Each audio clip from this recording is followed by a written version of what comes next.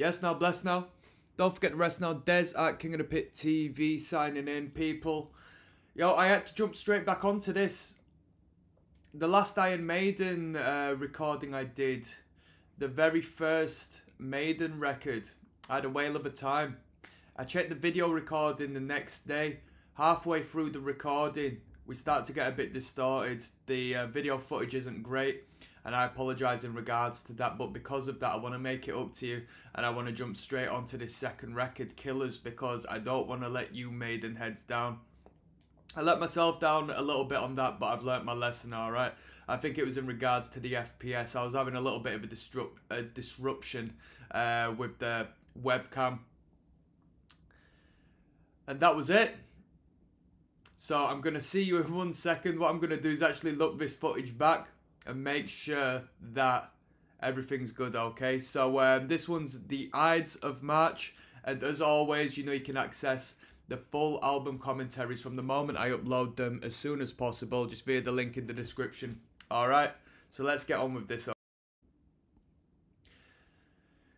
And we're all good to go. This one is the Ides of March. We're listening to the remastered record, purely as this playlist in particular seemed to have full access to all of the songs. This is from the official Iron Maiden page, so we should be all good. 1 minute 45, so I assume it's a little bit of an introduction, and we got WRATHCHILD on afterwards, alright, so let's go.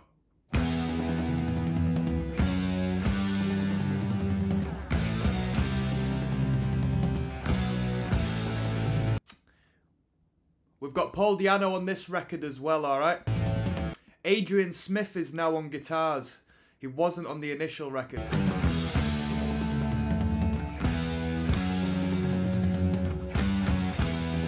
Steve Harris is the writer.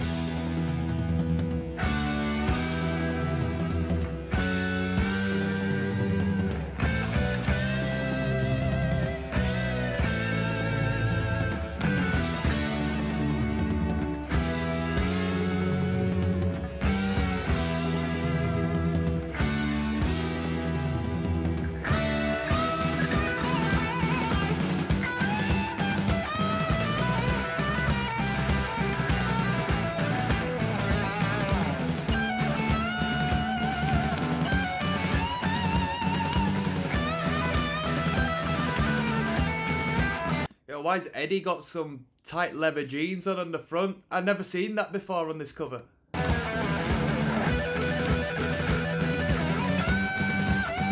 Great production, at least on the guitar solo. The lead guitar really pops.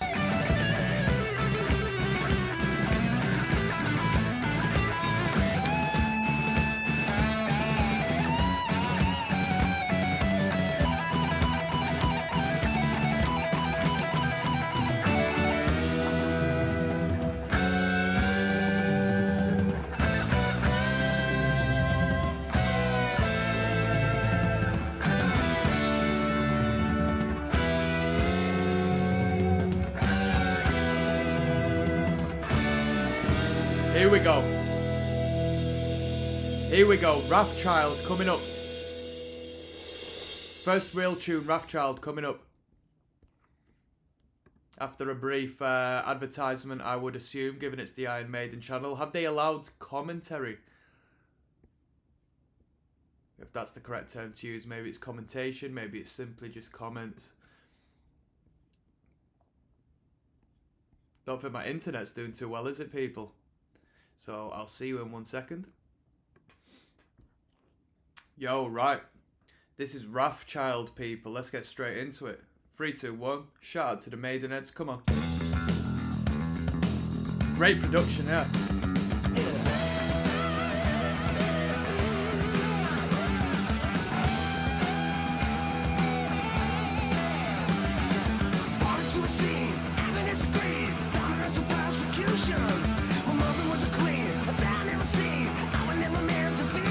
How good is that production? That's powerhouse right there. That sounds fantastic.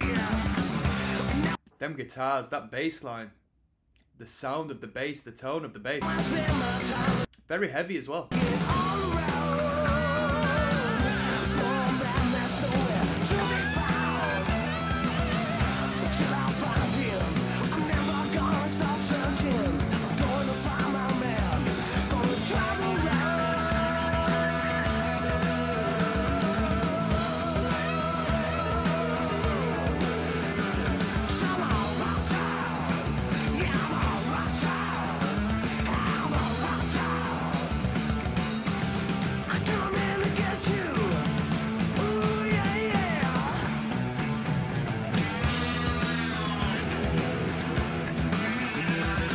So what I was saying on the first record is, of course, if you know me by now, you know I'm not too fussed about lead guitar solos, like just long egocentric, like wanky solos. But Maiden have got some really tasty leads, really powerful, hard-hitting leads, and they do it right. They just sound really good for some reason.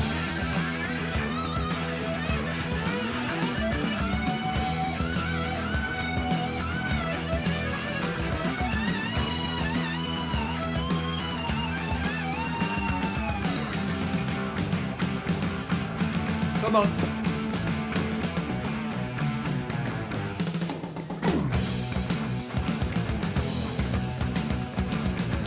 I mean, already this is sounding leagues ahead of the self-titled, in my opinion.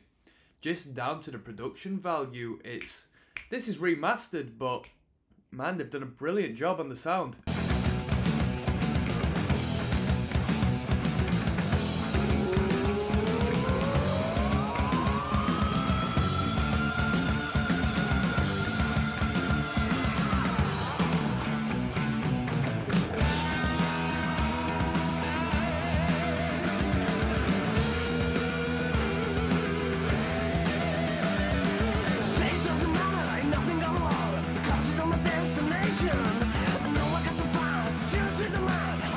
This just sounds like a really fun song to play on the guitar, like really fun.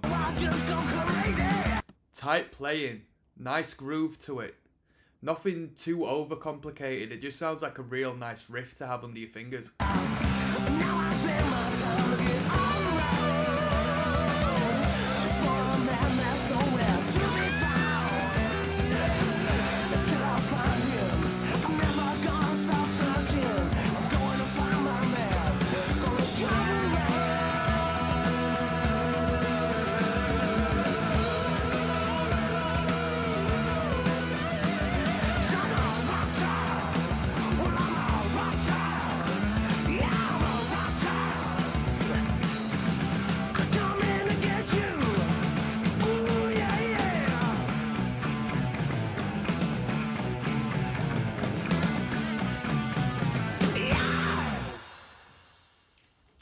That was WRATHCHILD. That was heavy.